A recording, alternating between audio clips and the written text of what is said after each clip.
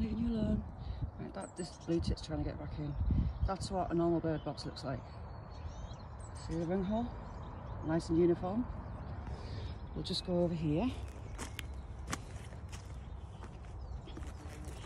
This was the nest box that they used last year, and the squirrels destroyed. You can see the teeth marks around the top. So that front knee's replaced. The boxes that I fixed, it's less than a week ago now. I'll show you what we've got going on down there. Right, there's a blue tit trying to get in. Can you see those teeth marks there? And those teeth marks there.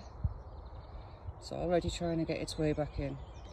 So we're going to war. Metal fronts are going on.